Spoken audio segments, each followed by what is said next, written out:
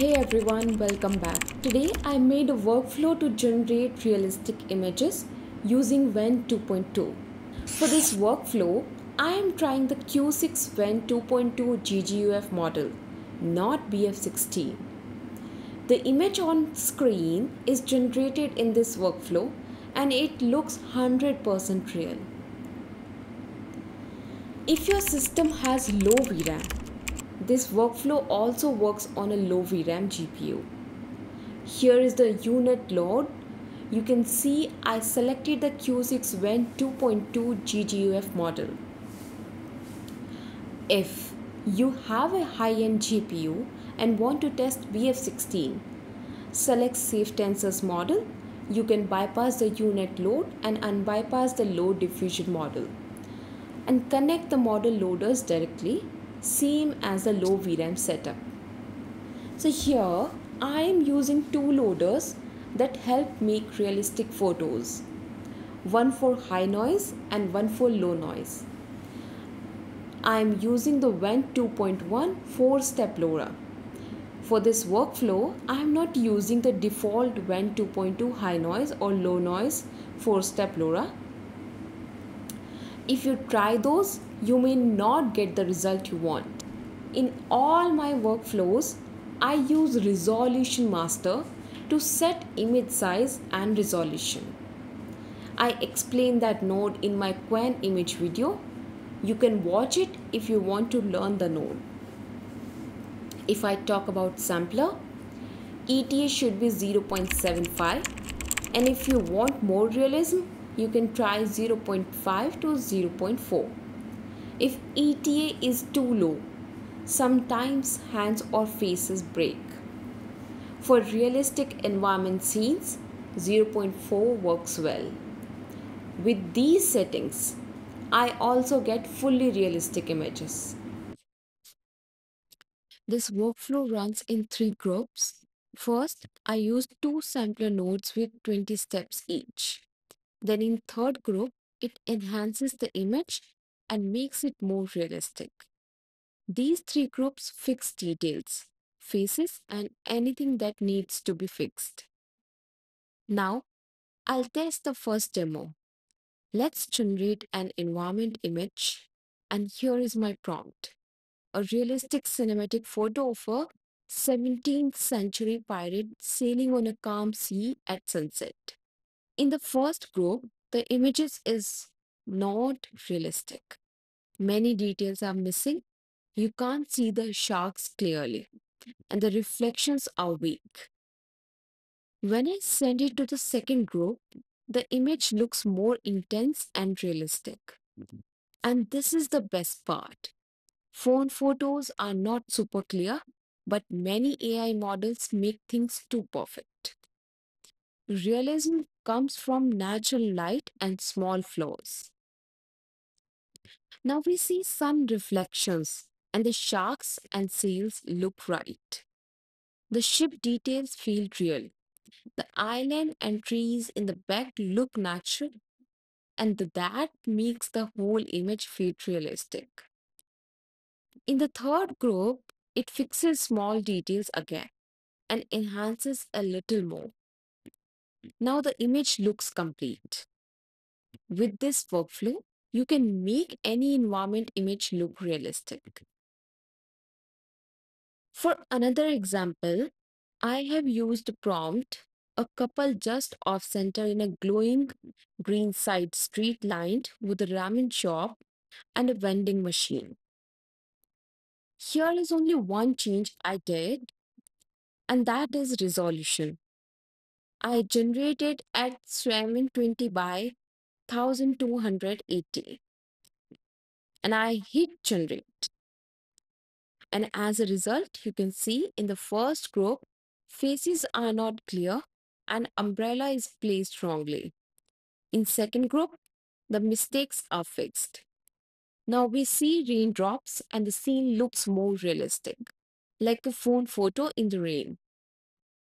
Sometimes the second group looks a bit soft, but in the third group, the faces, the road, the water, and the shop in the back all become natural. If you show this to a friend, they may not believe it's generated. The raw details are strong for full body couple shots, but overall the realism is high with this workflow. Next, I set the resolution at 1080 by 720 and I want to test a realistic horror movie scene. And here is my prompt and I hit generate. And as a result, it takes about 14 to 21 seconds depending on resolution. In the first group, it already looks believable. Wet road, building, light, and rusted gate. In the second group, now it looks like a movie scene. Rusted gate, wall, haunted house feel, trees, and light all are there. In the third group, it fixes the lighting from group 2 and makes it natural, adds small rusty details, and cleans the window glass. The trees and texture look very realistic. Now, I test an old-time battlefield. The resolution is at 1080 by 720, which is good. And the prompt is, so as a result, in the first group, faces are distorted. The background castle is weak, flags and shields are there, but faces are broken. If I talk about second group, the castle looks more realistic, shields have blood, flags appear, but faces are still not fixed. In the third group, the environment becomes very realistic, but faces are not fully fixed. With many people, it's hard to fix every face. And to help it, I changed the resolution at 720 by 1080. And here in the first group, faces still not fixed. Number of soldiers shifts a bit, but in second group, environment stays realistic. Face is still the main problem.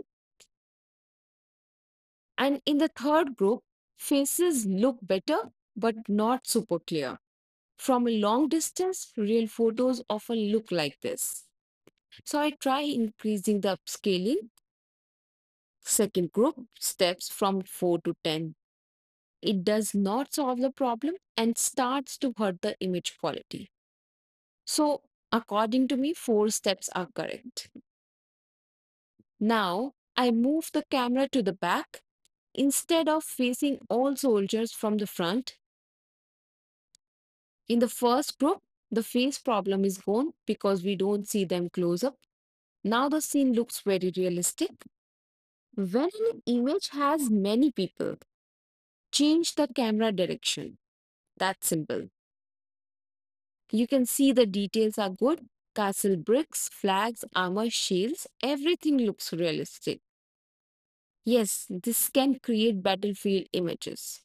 With many faces, it can't fix every face, but with 720 by 1080 and back camera view, many faces look fine and the image is realistic. Now I test the portrait and the prompt is a woman sitting on stairs. Here the resolution is 2024 by 2024. Faces are not always perfect in first group. In second group, the face looks realistic. And in third group, it improves again.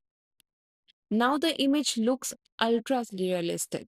So here is last test of today's video, a fantasy scene.